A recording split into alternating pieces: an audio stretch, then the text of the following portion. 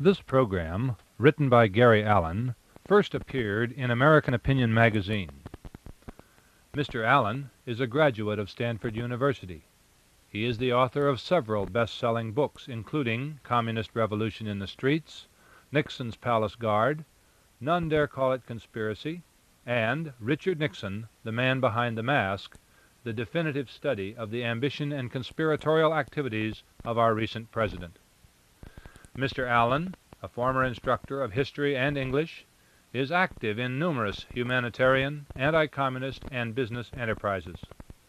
He is a film writer, author, and journalist, and above all, he is a contributing editor to American Opinion magazine. If you would like to receive American Opinion on a regular monthly basis, subscriptions may be obtained by writing to American Opinion, Belmont, Massachusetts, 02178. And now our program. The Looters: How Our Economy is Being Destroyed.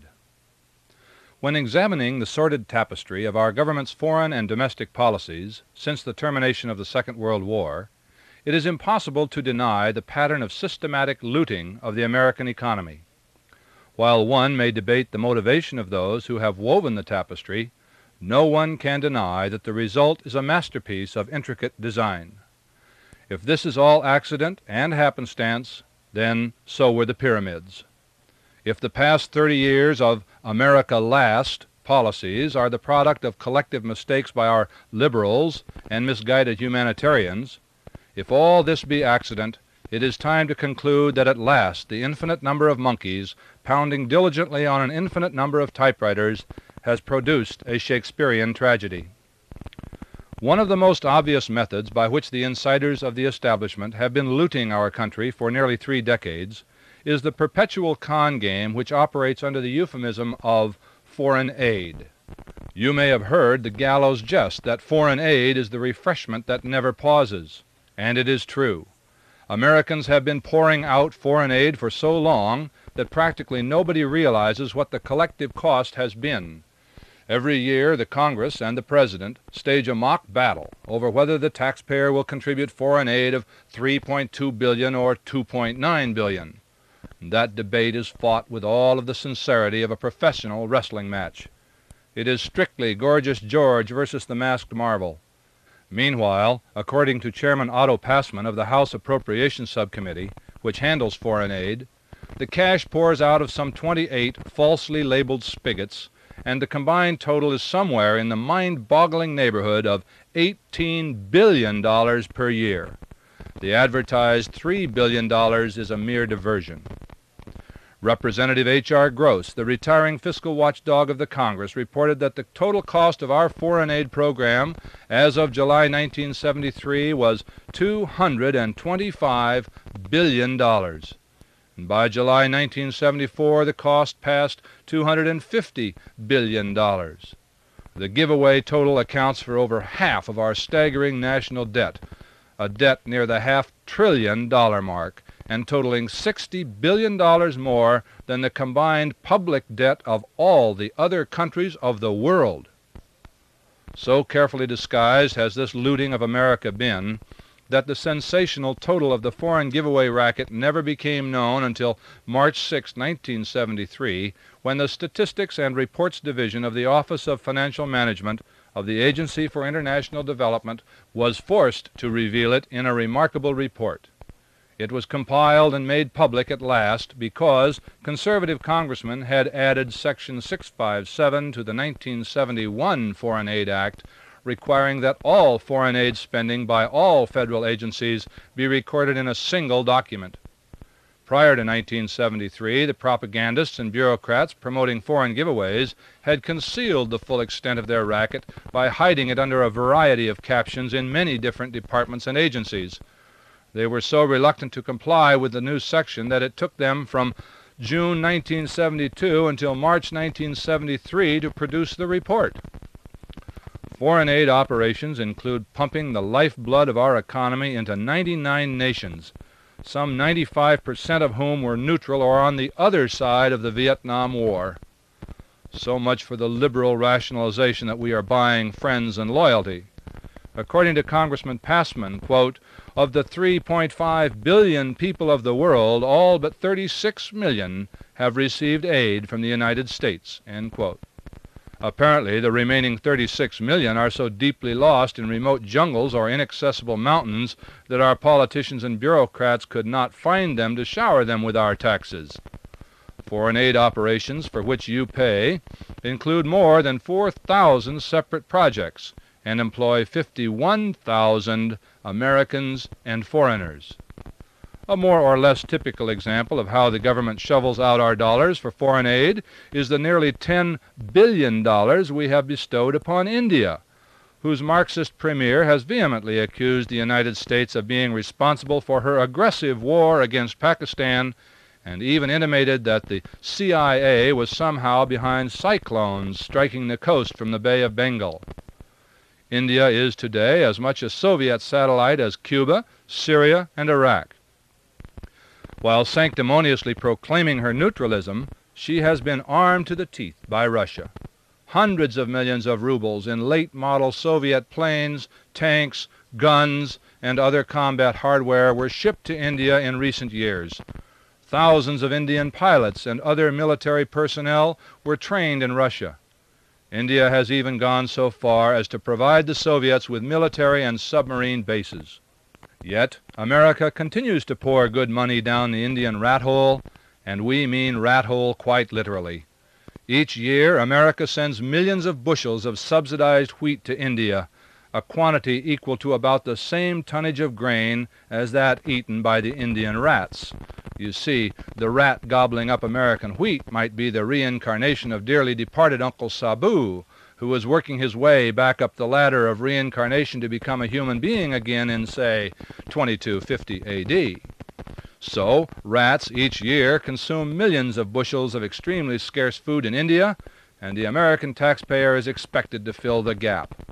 Should you be such a cretin as to opine that since that is their philosophy they should change it, or learn to live with it, you will find yourself denounced as a chauvinist Christian. After all, who are we to try to evangelize the world? Ours is not to reason why, ours is but to pay, and pay, and pay. Meanwhile, the big rip-off continues.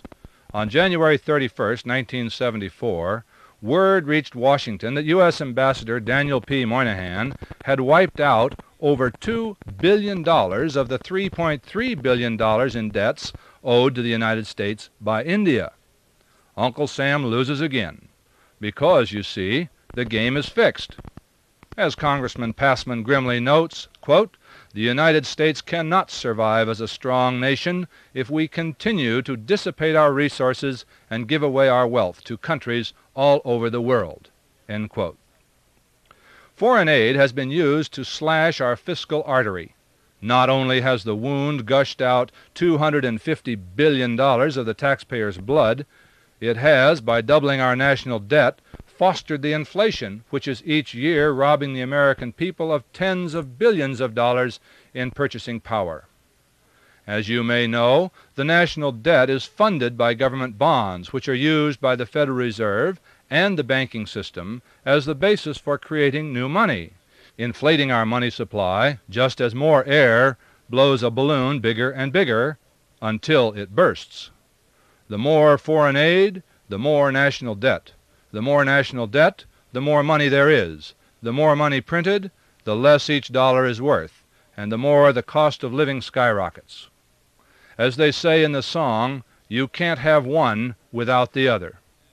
Recently, the director of the Graduate Institute of International Studies at Farley Dickinson University wrote an article with the wonderful title, quote, Foreign Band Aid, end quote, in which he observed, Congress is again going through the annual ritual of debating foreign aid.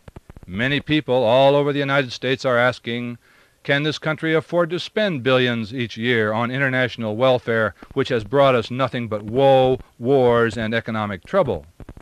Was the purpose of aid to contain communism? Since its inception, the number of people under communist regimes has grown sevenfold. If our goal was stability, the last 25 years have witnessed 35 wars, civil wars, and revolutions with 40 million refugees and 10 million casualties, of which 1 million were Americans. If our aim was to help the poor, our aid has made the rich richer and the poor poorer. Most aid money is deposited in the Swiss bank accounts of the international Al Capones, who in gratitude for our generosity send us heroin and opium. During the last 25 years, while our gold reserve dropped from $25 to $10 billion and the deficit in our balance of payments soared to $60 billion, the Germans and the Japanese have accumulated $40 billion in gold and dollars. This ends the quotation from the article Foreign Band Aid. What occurred was that over a period of years, the United States ran up huge balance of payments deficits, largely because of foreign aid. Foreign nations found themselves with $70 to $90 billion in their central banks, $15 billion of which were gradually exchanged for gold. As you know, Americans were not allowed to exchange their dollars for gold, so our supply of the precious metal was looted by foreigners who held our aid dollars. Finally, the United States slammed shut the window, lest foreign central banks walk off with every last glittering ounce of our gold. So, now that they can no longer turn in their dollars for gold, foreigners, especially the Japanese and Arabs, are buying property and securities in America. But all of that gold that we let go overseas at $35 an ounce is now worth over $150 on the open market. In other words, the $15 billion in gold that went that-a-way is now worth $75 billion, almost 5 times as much. Had we not been looted of 60% of our gold, the United States would have $125 billion in gold reserves at free market prices with which to back the United States currency. The dollar would be truly almighty in the marketplaces of the world. Instead, monetary conspirators have wholesaled our gold at bargain basement prices to strengthen foreign currencies and build foreign economies at the expense of our own currency, foreign trade, and economy. The total indirect damage done to the United States by the looting that is foreign aid is probably incalculable. But if you consider the consequences of the inflation it has created, the cost has run into the hundreds of billions of dollars. Since foreign aid is responsible for half of our increasingly astronomical national debt, for instance, we are paying $15 billion per year just in interest on the money that our politicians gave away. From here, the plot sickens. Instead of digging ourselves out from under past mistakes, the Nixon administration had been stoking the socialist steam shovels to turn us ever deeper into the pits of collectivism. The looting of America is not being supervised by Vandals, Huns, or even the once feared Visigoths, but by American politicians, international bankers, and arrogant bureaucrats in Brooks Brothers suits. An increasingly important tool for the looting of America is the Export-Import Bank, known as Ex-Im Bank.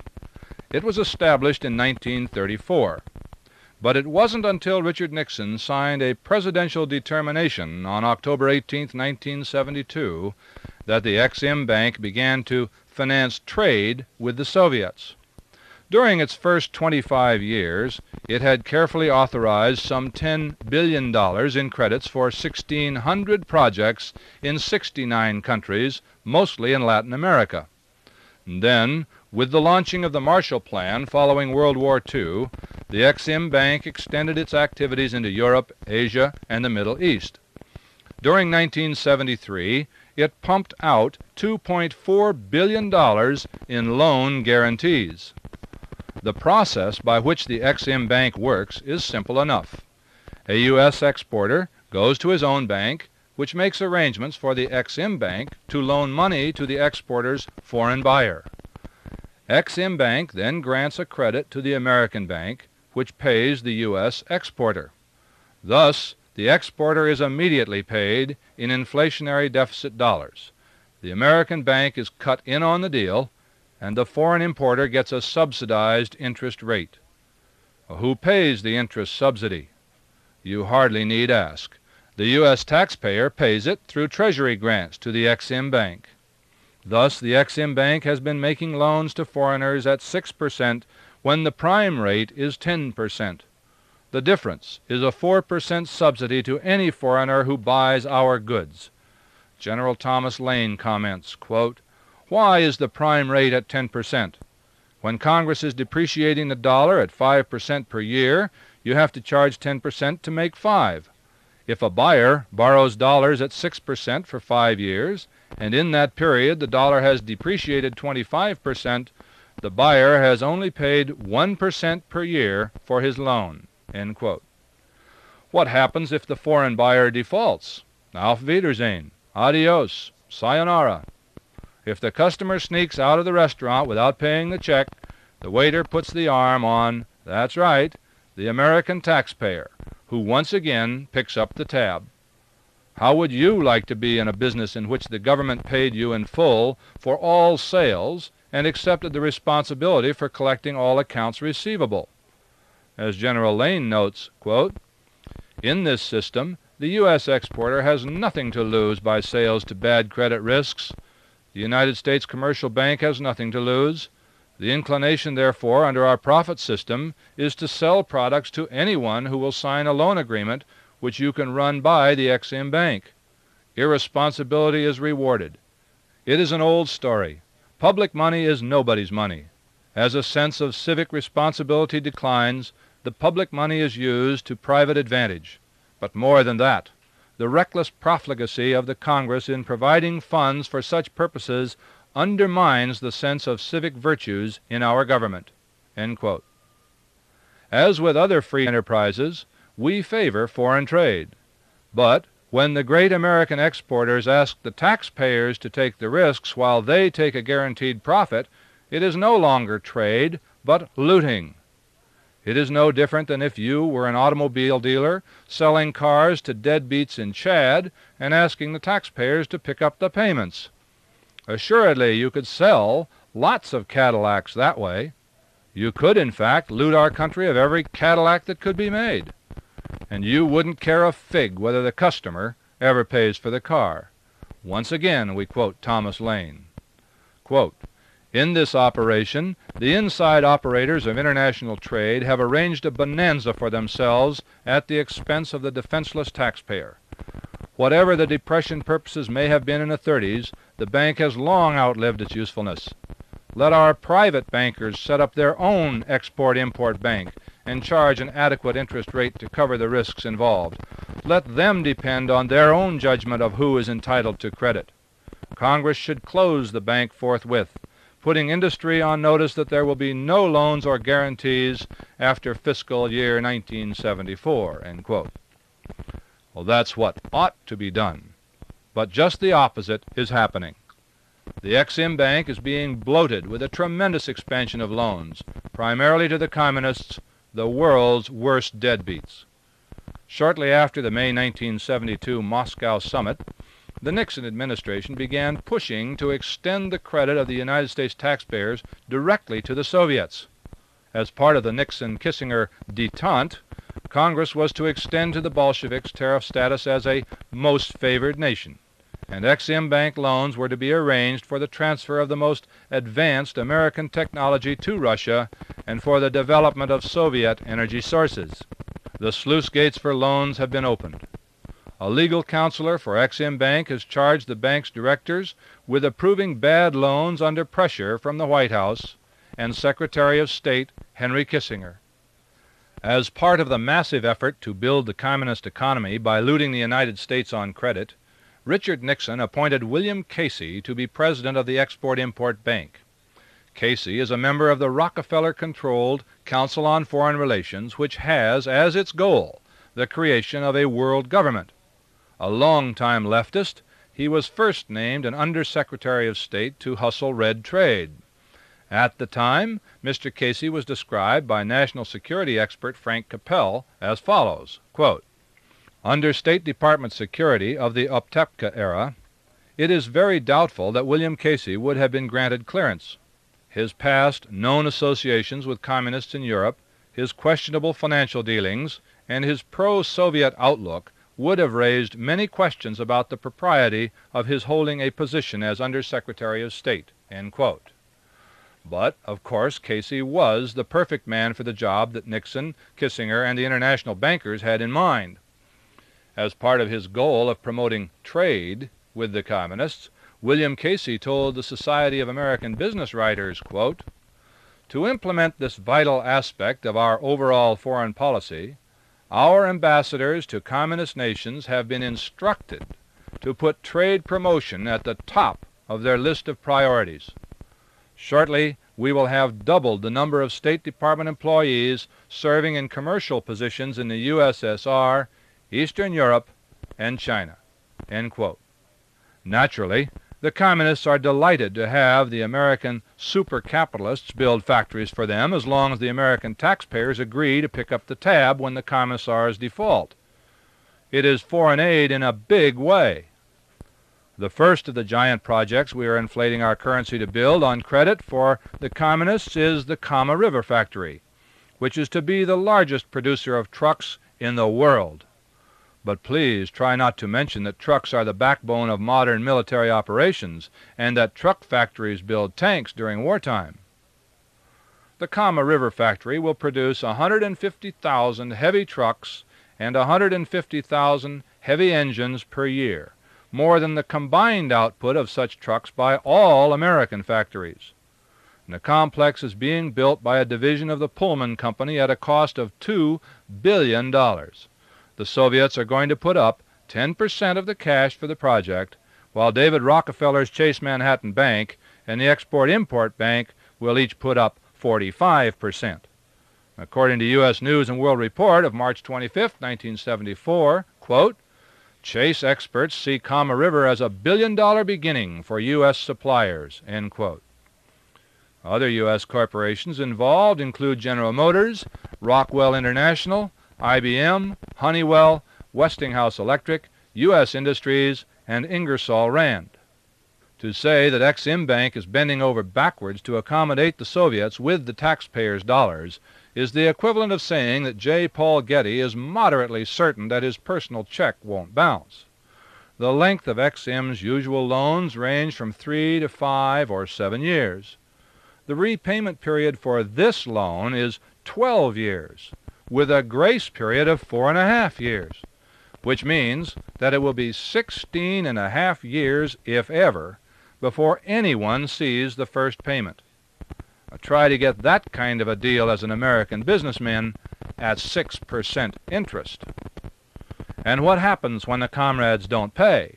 Do we foreclose and repossess the factory? That's about as practical as growing bananas in Minnesota. Krupp, the German industrial giant, has already experienced a near collapse as a result of its dealings with the Soviets and had to be bailed out by its government. But, you say, surely David Rockefeller, the shrewdest and most powerful banker in the world, would not risk Chase Manhattan's money unless he were sure of repayment. You're right. David is sure of repayment. Chase's loan is guaranteed by the U.S. taxpayer through other government agencies called the Overseas Private Investment Corporation and the Foreign Credit Insurance Association. The U.S. taxpayer is on the hook for every dime.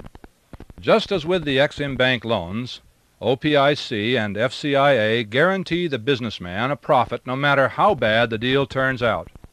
What is happening is that we are giving the Soviets a $2 billion truck plant and ensuring the Rockefellers a cut on the interest of a loan that the American taxpayers will pay when the comrades decide after 16.5 years to thumb their noses at us. And the Kama River project kicked off a spree of such looting. One of these loans was for $36 million to help construct and equip an international trade center in Moscow. Joint venturing in this deal, all fully guaranteed by you, are Chase Manhattan and the Bank of America.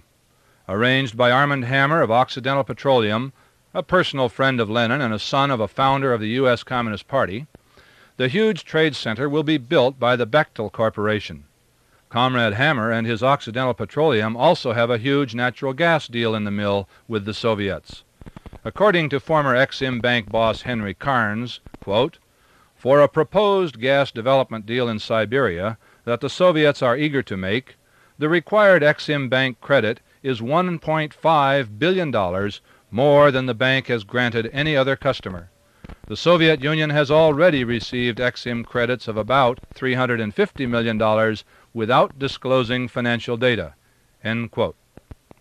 The Nixon administration also helped to inflate our currency by lending the Soviet Union $180 million at 6% interest to provide and construct on a Soviet site a new fertilizer plant made in the USA. This, incidentally, came at a time when America was in the midst of a severe fertilizer shortage. Crops were being limited in our own country because of that shortage, but our government was concerning itself with the expansion of Soviet food supplies and looting us of the hardware to build this desperately needed fertilizer plant. According to Congressman Charles Vanik, quote, "Incidentally, the cost of the Russian fertilizer plant will be $400 million. Of this, the Soviet Union is putting up only $40 million, a mere 10% of the cost. All the rest will come from the U.S. In addition to the Export-Import Bank's loan, private American banks will lend another $180 million for the Russian plant, but at a realistic 10 to 12% interest. The American taxpayer is therefore subsidizing the Export-Import Bank's part of the loan, a subsidy that could cost between $50 and $75 million in lost interest over the 12-year period of the loan." End quote. Moreover, continues Congressman Vanik, the loan agreement provides that the private American banks will get all their money back before any payments are made on the Export-Import Bank's portion of the loan. So, under this arrangement, the private banks get almost double the interest rate of the Export-Import Bank and dispose of their risk 6 years in advance of the Export-Import Bank. These policies of the bank are financial madness. The American taxpayer should not be made to support an interest dole of such dimensions." End quote. The C.E. Loomis Company of Bloomfield, New Jersey, has agreed to build a $105 million petrochemical plant in the Ukraine. Under the terms of the contract, the Soviets will spend $60 million erecting buildings and infrastructure, while the Loomis Company will provide $45 million in technology, equipment, and engineering design for the plant. Also involved in the deal is the Monsanto Company, which will make available its new method of producing acetic acid. The Exim Bank is inflating our currency for $20 million of financing, while private banks are putting up another $20 million, guaranteed by the taxpayers through OPIC. Once more we are looted for a major productive facility and forced to pay for it in inflation.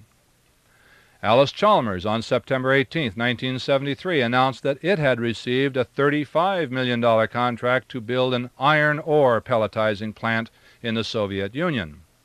According to United Press International, quote, "The plant will use a special pelletizing process developed by Alice Chalmers and will have a production capability of 18,180 tons of pellets per day." End quote. It will be one of the 4 largest of its type in the world, and the equipment to be used in the new Soviet plant will include some of the most advanced in the technology of converting iron ore into pellets, which are used for steel making. How much of this project is being bankrolled by Exim Bank was not announced, but nobody in America is risking building something for the Soviets without Exim Bank and or OPIC guarantees. According to Nelson Rockefeller, Alcoa, the aluminum company of America, is going to build an aluminum plant for the Reds which, quote, "would consume half the world's supply of bauxite." End quote. No other details to our knowledge have been made public on this deal, but dozens, possibly hundreds of other looting deals are in the wind, and your taxes are being pledged to guarantee it all. As Professor Anthony Sutton of the Hoover Institution at Stanford University has observed, quote, "These negotiations are always conducted in the utmost secrecy, and you usually don't learn about them until they are a fait accompli. I have requested a list of applications on file for loans to the Soviets from the Exim Bank and have been refused." End quote. Little wonder, given the size of the looting being done. It wasn't long ago that General Motors was recognized as a synonym for the responsible conservatism of American business. no more. According to the New York Times of September 22, 1973, quote, the Soviet Union has started preliminary talks with General Motors in hopes of convincing the United States automaker to build a billion-dollar truck factory in Siberia. Its cost has been put at about $2 billion. Sources said the Soviets were interested in a so-called turnkey plant in Siberia, one in which the foreign general contractor turns over the key to the Russians after completion, end quote. The only available workforce for such a plant in Siberia would be slave labor. Yet Russia is crawling with American businessmen, now including the executives of General Motors, who are falling all over themselves in their eagerness to scalp a fast buck by building slave factories for the Soviets or selling them some sophisticated equipment to enhance the Soviet military-industrial complex.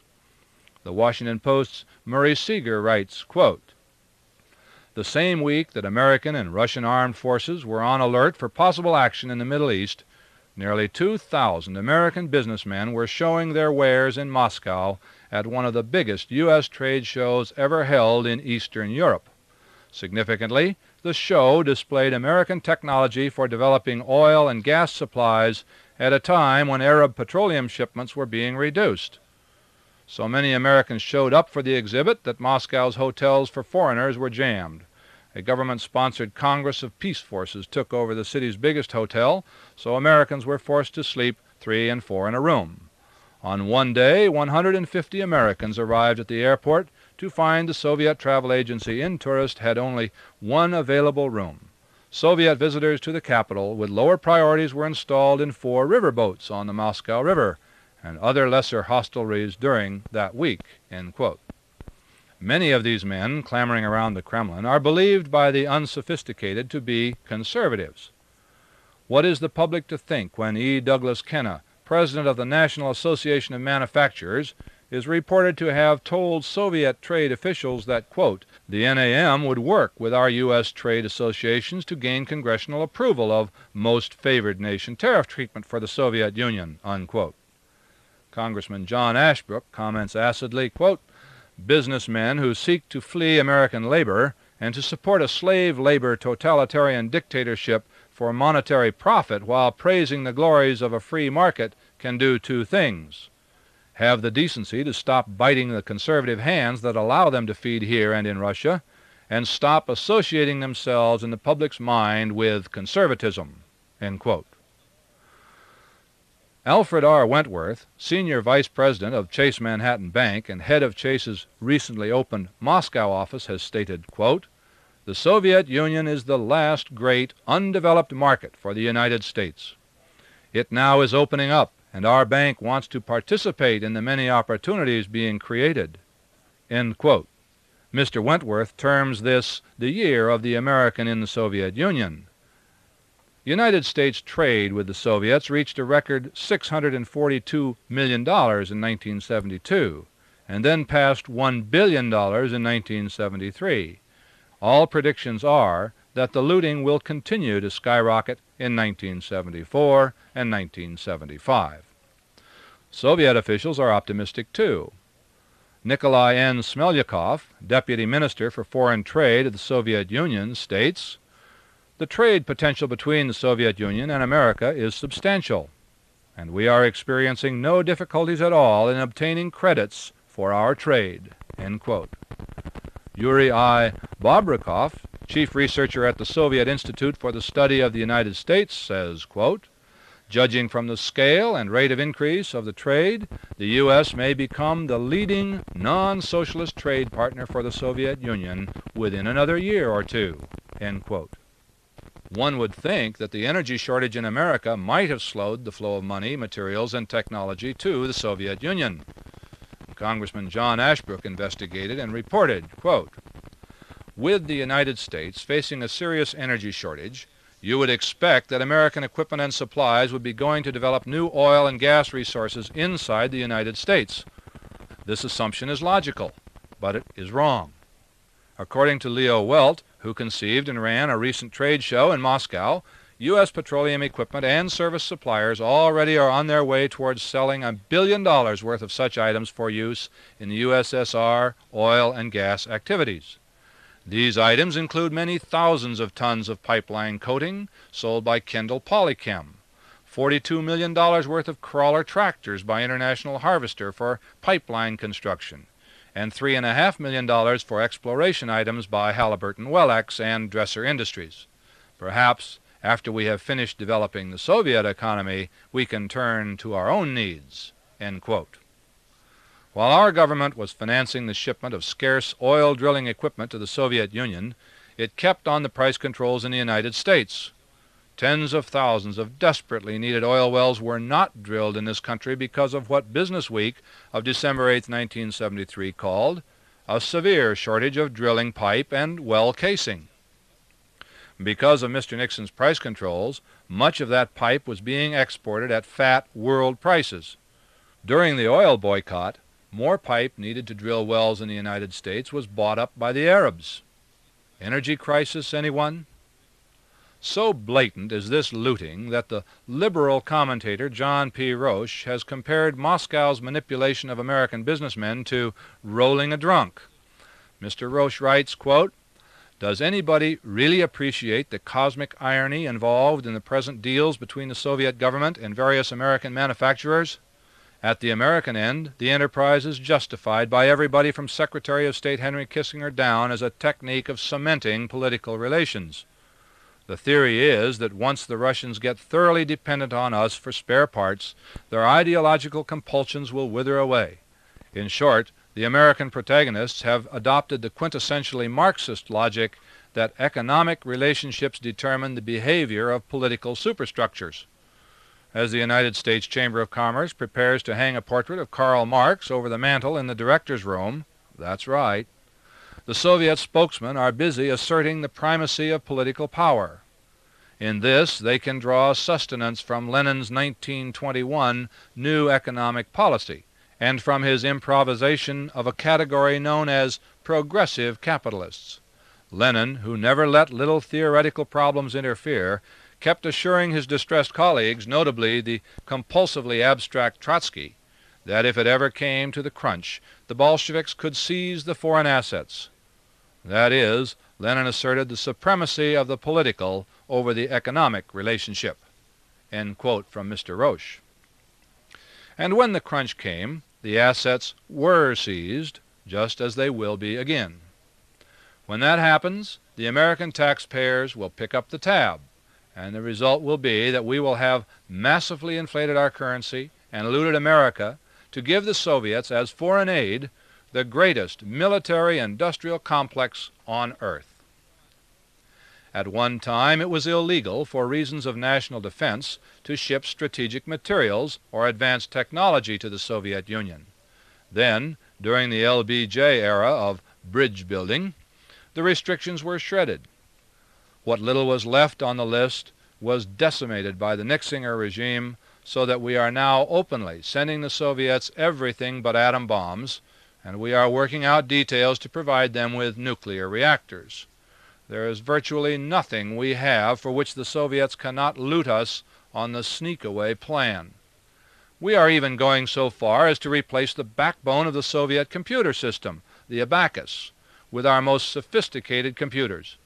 In an article entitled "The Great Bleep Forward," Time of July 16, 1973, quoted Wade Holland, editor of RAND Corporation's Soviet Cybernetics Review, as stating, quote, "The Soviet computer industry has always been a shambles." End quote.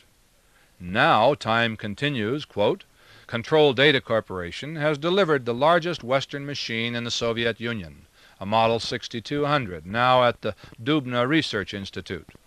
The company is negotiating the setting up of a time-sharing network in Russia. Honeywell's French-based subsidiary has just installed an automated record-keeping system at the Goss Bank in Leningrad. Last May, IBM sold a computerized reservation system to Intourist, and the Soviets' new Ryad series is designed to be compatible with IBM peripheral equipment and software. U.S. businessmen who deal regularly with the USSR say that IBM is engaged in a new round of secret talks with the Soviets, but IBM executives will not confirm it. Honeywell men are negotiating with the Soviets and expect to open a Moscow office soon. In the past, the U.S. government has blocked sales of many high-technology items like computers to the Soviet Union if it appeared that national defense might be compromised. In the rosy afterglow of the Nixon-Brezhnev summit, U.S. computer men are hoping President Nixon will relax the embargo." End quote from Time. Needless to say, at the same time he was proposing the largest military budget in peacetime history, Richard Nixon relaxed the embargo. Human Events of March 9, 1974 reported, quote, "Kissinger is now considering sending the Russians high-grade computers, the 6600 series. While these computers could be used for commercial purposes, technical experts stress that they also will have considerable military value and can be used in improving Soviet missiles, MIRV technology, and exotic guidance systems." End quote. Benjamin Schemmer of Armed Forces Journal indicates just how far we are going to build up the Soviet capacity to destroy us. As he writes in that periodical for February 1974, quote, "The Soviet Union wants United States help to build a commercial jet aircraft complex in Russia that would employ over 80,000 people, 3 times the commercial airplane labor force at Boeing or McDonnell Douglas. Export of American know-how to build the multi-plant Russian complex is one of several conditions laid down by Soviet negotiators as a prerequisite for buying up to 30 wide-bodied U.S. jet transports, a sale U.S. firms are generally anxious to make. Russia has been discussing the potential $500 million deal with McDonnell Douglas, Boeing, and Lockheed since October of 1973. Russian negotiators have pegged annual output of the proposed new Soviet plant at over 100 planes. This would equal almost half of all the commercial transports built by the United States in 1972 and more than a third of all large U.S. jet transports delivered last year." End quote. Jet transports, of course, are essential to modern warfare. We might as well negotiate to build them the world's largest tank factory. On the other hand, that is what the Kama River is all about, isn't it? Schemmer continues, quote, "Noting that a modern transport aircraft is one of the most complex products in our economy, another company chairman says that if the USSR were to acquire, in the form of broad technical assistance for licensed production of our latest commercial jet transports, and the technology transfer inherent in providing with a turnkey aviation complex, our primary remaining element of dominance in the field of aviation would vanish." End quote. What is going on here, in short, is not only looting but treason. Constructing some of the world's largest factories for the Soviet Union and shipping the Communists the most sophisticated United States technology and equipment has a multitude of implications. Professor Anthony Sutton, the world's foremost expert on the use of Western technology to develop the Soviet Union, has written an entire book on this subject, giving it the provocative title, "National Suicide." The military potential of the industrial plants which we are building for the Soviet should be obvious to anyone. Trucks, aircraft, oil, steel, petrochemicals, aluminum, computers. These are the very sinews of a military-industrial complex.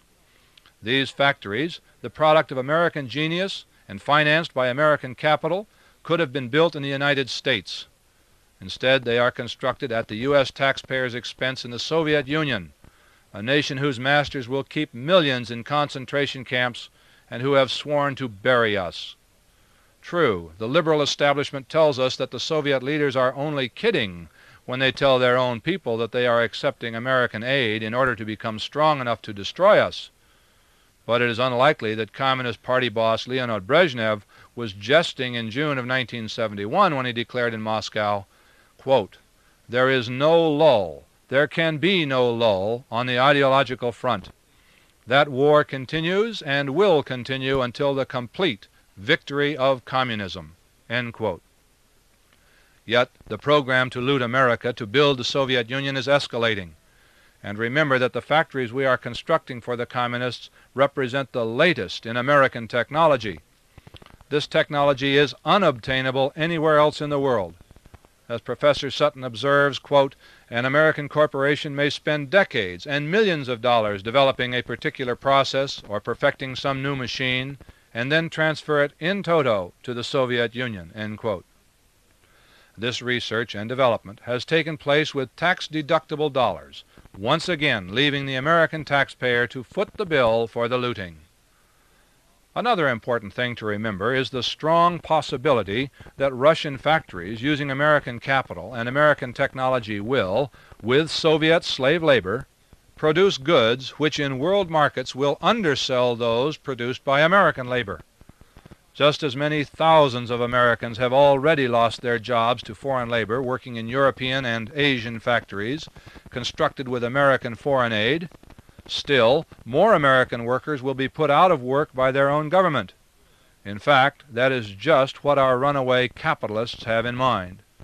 A report by Senator Frank Church of the July 16, 1971 meeting between himself, David Rockefeller, and Soviet Prime Minister Alexei Kosygin includes the following, quote, "Mr. Rockefeller commented that a U.S. firm would expect to make a profit on its investment.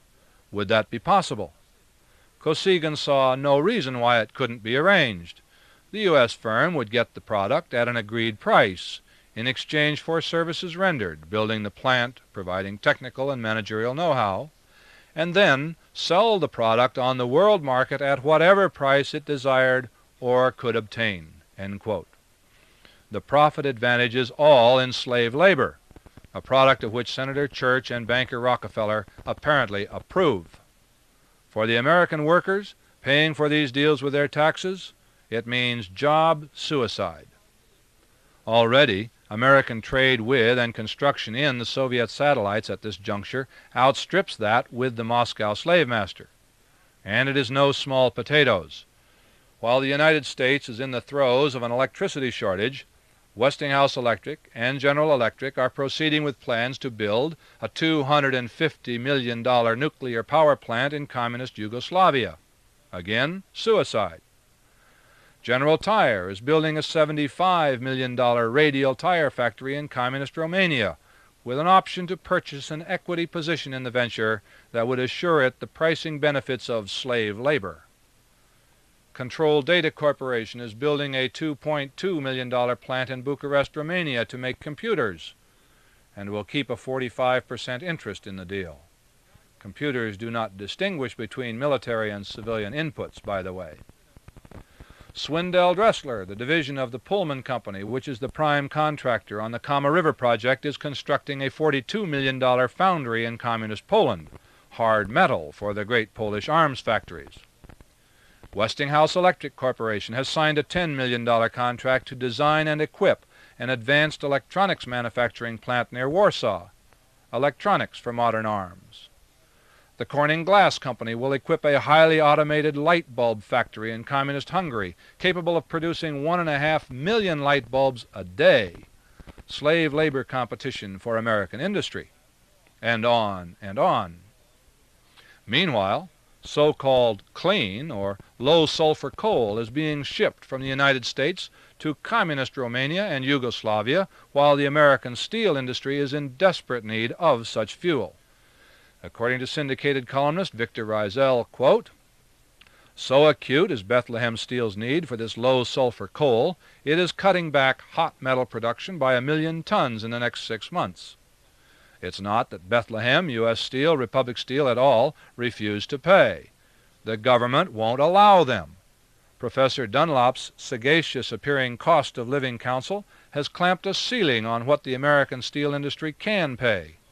But there are no price controls on coal exported to Europe, Asia, and Latin America, nor are there price controls on what the American mine operators can charge electric power utilities. All other metallurgical coal lies under the price ceiling. So, the United States steel industry lies under a pall. Some now live a hand-to-furnace mouth existence. Few have more than dangerously short supplies of this special coal." End quote. Having carefully arranged to commit suicide by firing the communist furnaces while our own are cold, to rebuild Russian tanks and Russian planes and the Russian nuclear industry, and to feed the Russian bear, it is obviously time to provide for the Chinese dragon. According to the Los Angeles Times of December 17, 1973, the Red Chinese are just dying to do business with genuine, bona fide American capitalists.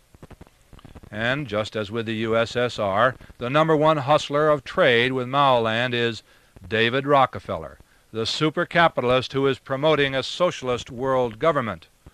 In fact, it was shortly after David Rockefeller gave a press conference in Hong Kong advocating trade with the Red Chinese that Nixon and Kissinger trotted off to see Mao in what amounted to a trade mission.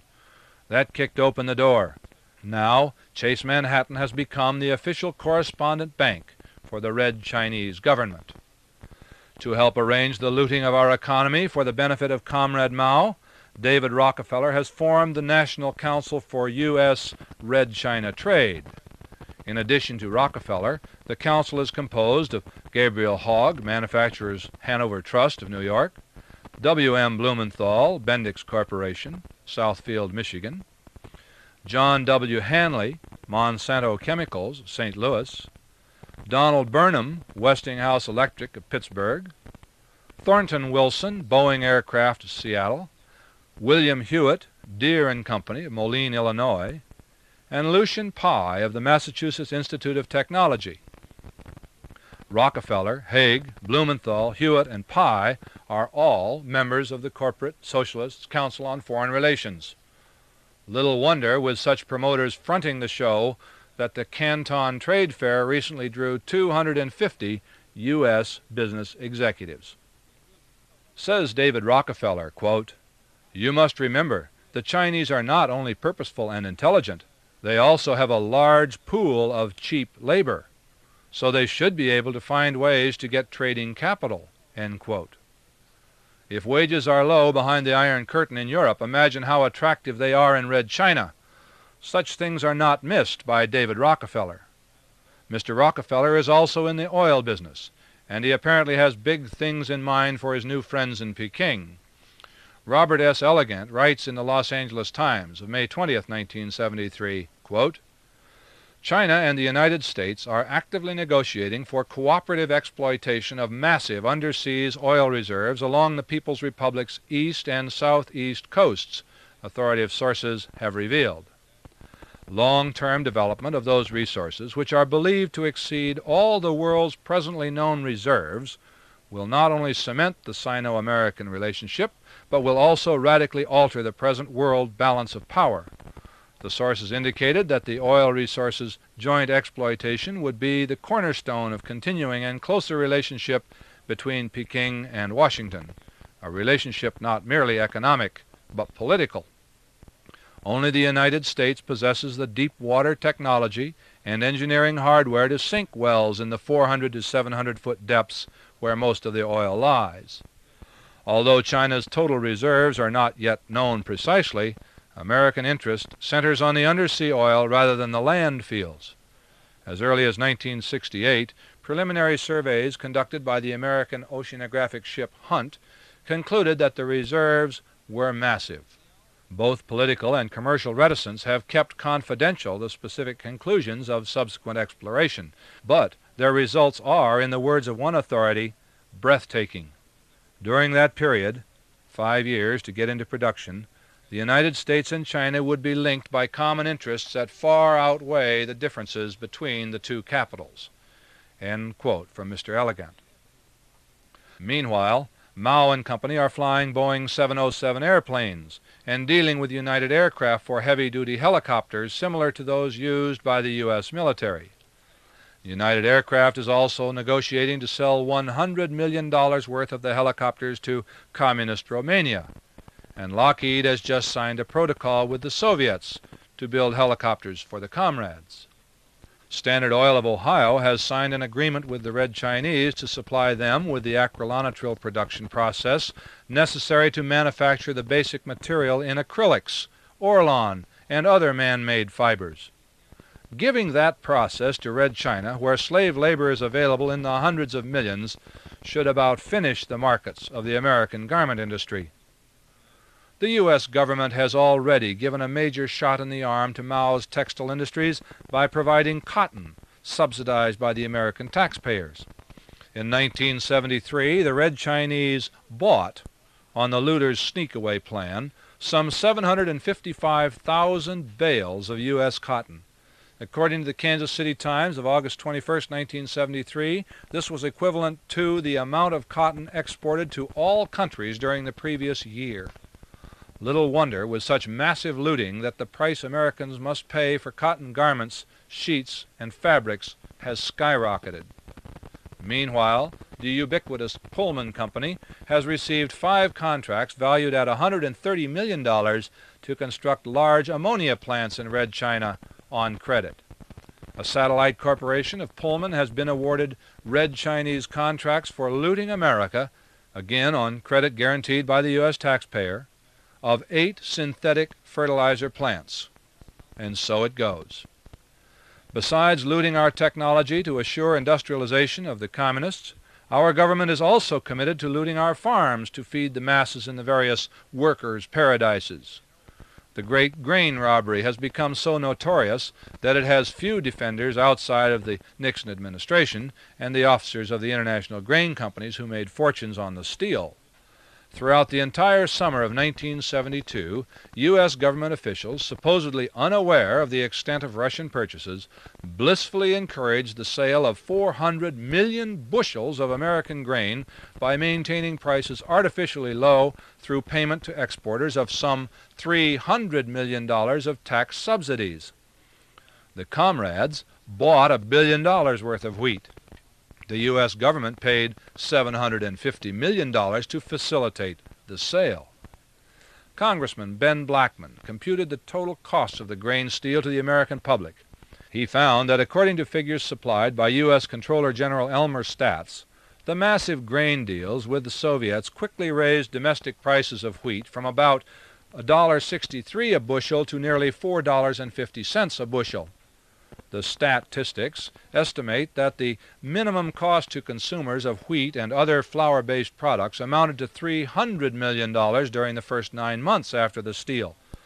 By sending the cost of feed into the stratosphere, the looting of American grain added $1.5 billion to the meat bills of American housewives during the same 9-month period.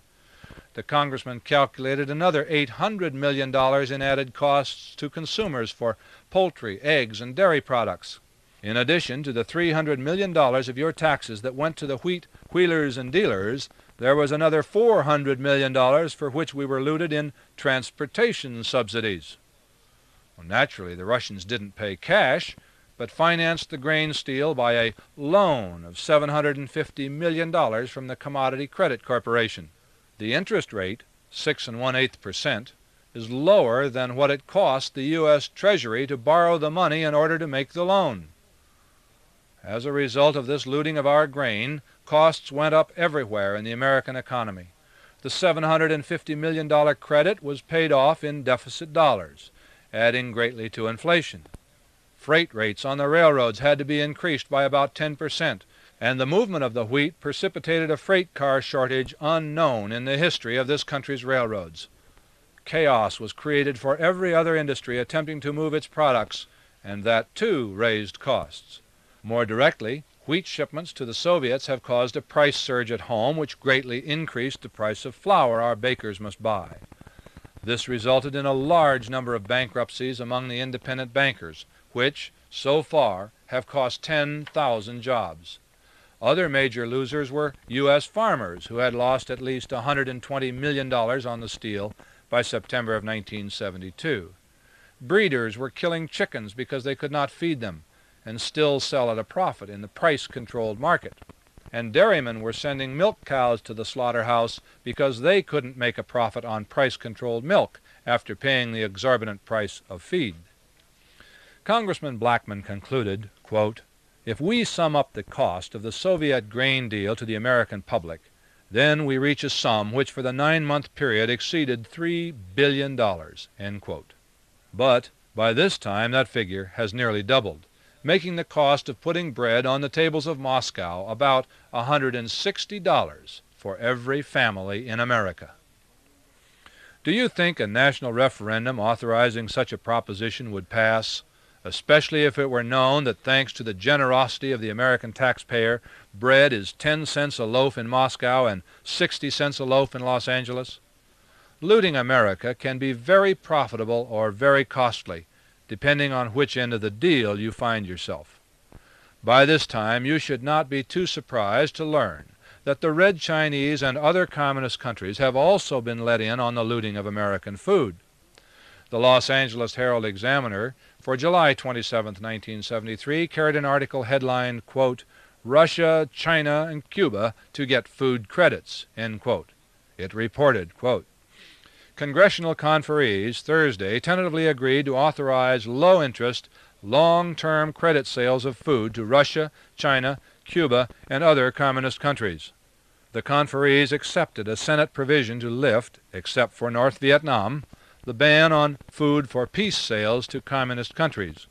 Repayment under such deals can extend 20 years, with interest rates as low as 2%. End quote. So, at a time when the cost of food for the American people who must pay cash for it is going up at the rate of 2% a month, the communists are being permitted to loot us of our food on sneak-away credit at 2% interest per year. At the current rate of inflation, a 2% loan to be paid back in 20 years means that such food is virtually free. Our files are full of clippings predicting worldwide food shortages and rationing in the not-too-distant future. The American people had fistfights over gasoline. What do you think it will be like when the supermarkets are empty? You doubt it? Consider the following report from Paul Scott, Washington's most reliable correspondent.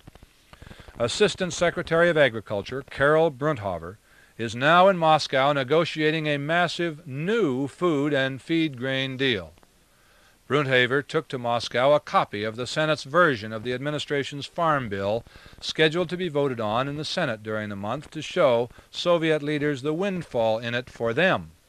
This windfall provides for Russia's obtaining U.S. food through Public Law 480, the original Food for Peace program, for virtually nothing.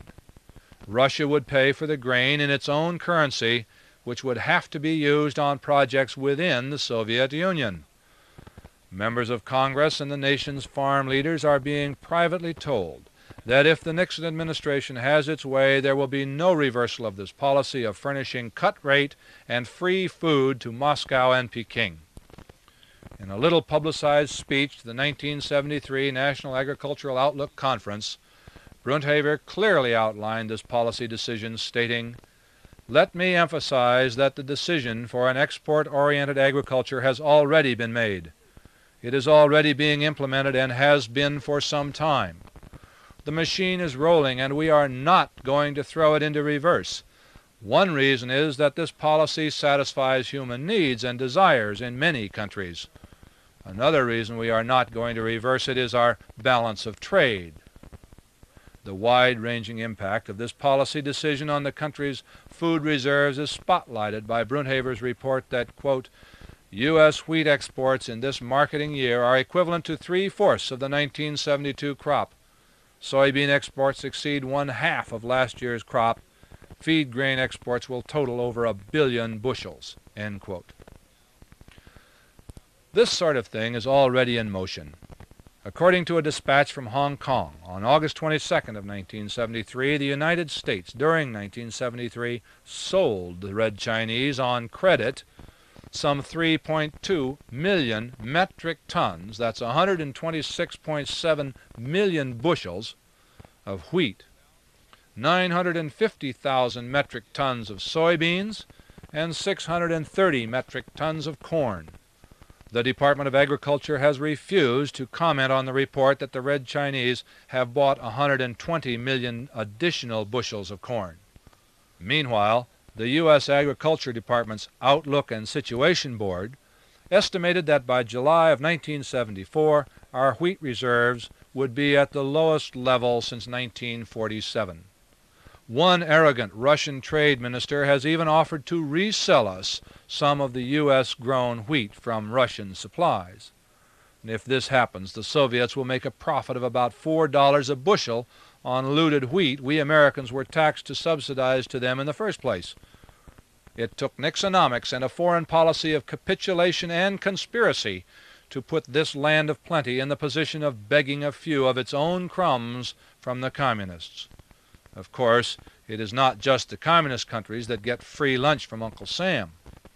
The Los Angeles Times of April 22, 1973 reveals, quote, "At present, the United States contributes about $380 million worth of food aid to underdeveloped areas annually and another $700 million or so in credit sales to friendly countries."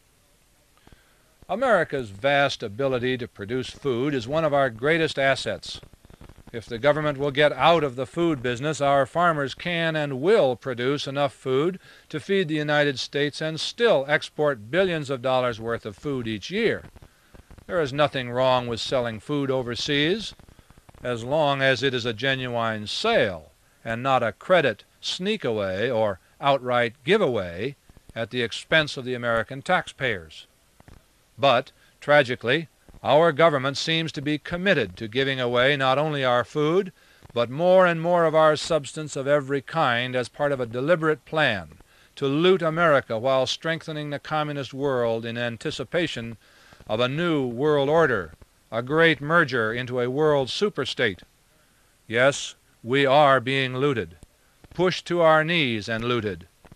Unless something is done, and done soon, we will, in a generation, have prostrated ourselves before a ravenous world and surrendered our wealth and our liberties to join the slave camps of the would-be masters of the New World Order, who even now have their boots on our necks.